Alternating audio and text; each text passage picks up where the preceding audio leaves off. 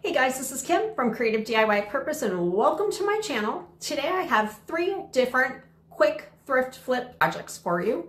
And I'm actually not going to be putting these up for resale. I'm actually going to be keeping them.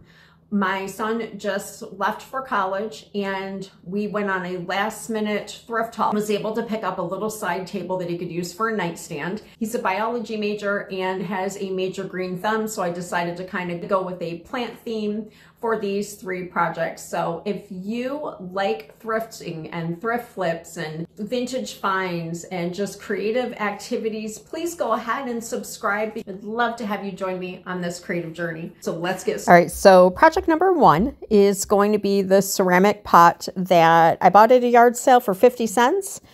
And I want to cover up that fresh popcorn because I want to turn it into a flower pot. So I'm just taking some sandpaper and we're going to try to get rid of that smooth surface. And now I'm going to make some faux cement, and I'm taking a 1/4 cup of baking soda and I'm adding it in with some chalk paint. And believe it or not, the gray is floor paint. I believe in using what you have on hand, and it ended up working out great and giving me that faux cement look. My baking soda is a little lumpy because that package actually came from my kids' science experiments, which is out on the side porch. All right, and now we are ready. And this actually does adhere really well. I've done this in the past and haven't had any problems as long as you spray it with a sealer when you're done. So you are just gonna put this mixture on any way that you choose. The first coat I wanted to add some texture to, and then by the time that I do the second, I'm really slopping it on there. I will tell you that this mixture, if it sits out, it does harden up, and which is nice if you really want a good textured look. And then when I apply the next coat, which I don't show you here in the video, I actually brush the opposite way. So it adds a lot of texture that you're going to see right here in this photo. And this is before it dried. And then once it dries, it's definitely darker. And what I'm doing here is I'm just dry brushing some chalk paint, and it's the Rust-Oleum linen white. And see, it just makes all of the details just pop. And you can do other techniques to age the pot, but I just really wanted this one just nice and crisp and clean and modern. And then I sealed the pot with polyacrylic.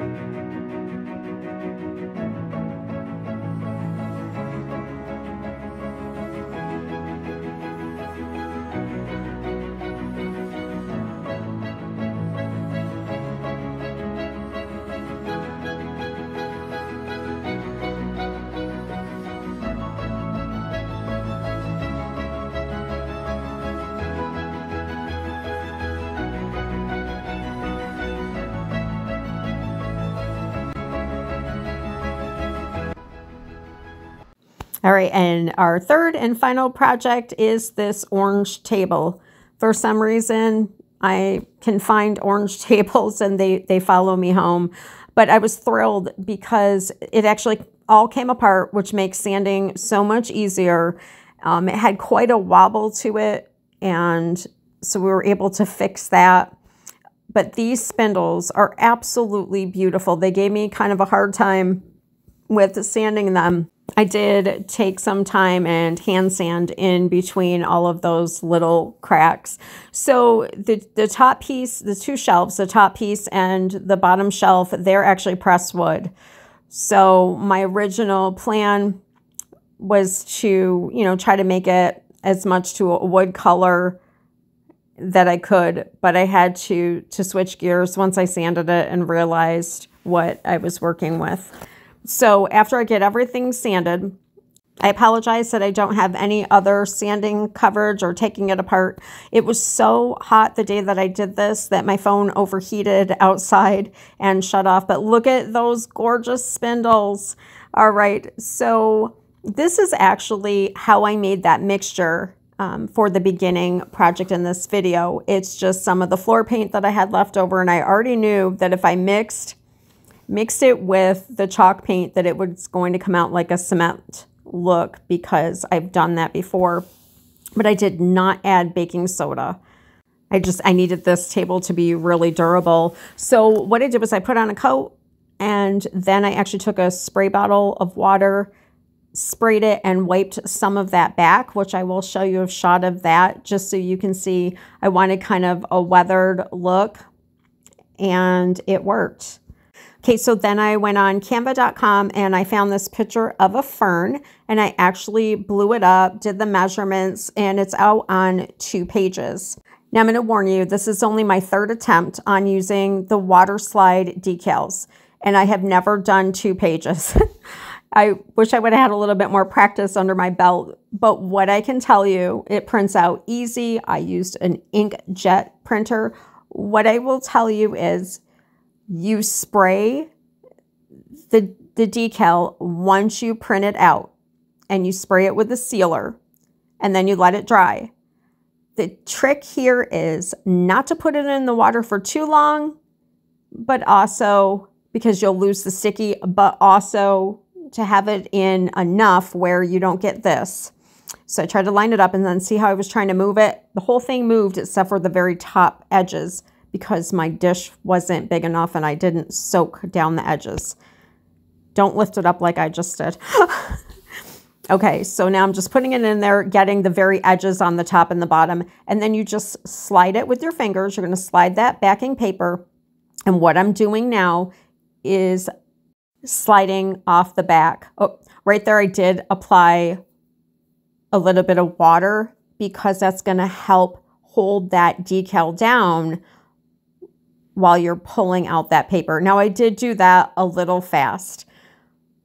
You will see some bubbles, so it's kind of like a decoupage. But when you have the water under there, all you're doing is taking that cloth, I just used a washcloth, and you're removing all of the water. And then, whoops, I did accidentally had an accident with that part, but you can see how easy it is to apply. Again, just make sure that you have water under there.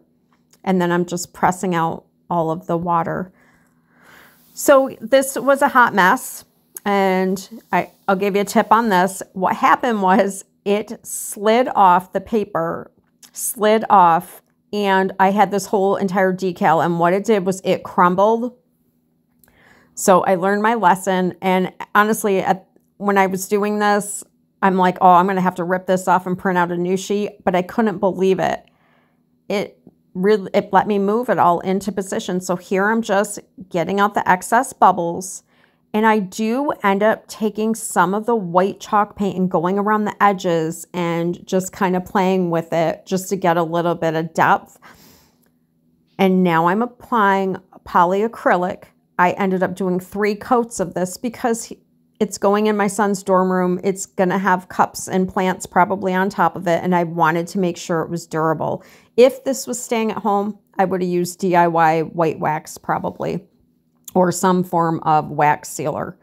So the decal stayed down really nice. I didn't have any problems at all. They are really easy to use. I just need more practice. The only complaint that I have, looking back, hindsight, is I probably would have just printed out on tissue paper and kind of decoupaged it because I really don't like the fact that you can see that clear plastic edge. Look at those beautiful chippy legs. I absolutely love them. When I was applying the paint, I went through while the paint was still wet and was able to get off some of the paint to give it that chippy look. But overall, I'm super pleased with the way that it came out. I think it's unique and different. And I'm sure that it's going to brighten up his dorm suite and give him a touch of home while he's away. Thank you for joining me. Please comment below and share with me what your favorite project was. Please be sure to hit that subscribe button and join me for future videos. You guys have a super blessed week, and I'll see you soon. Bye.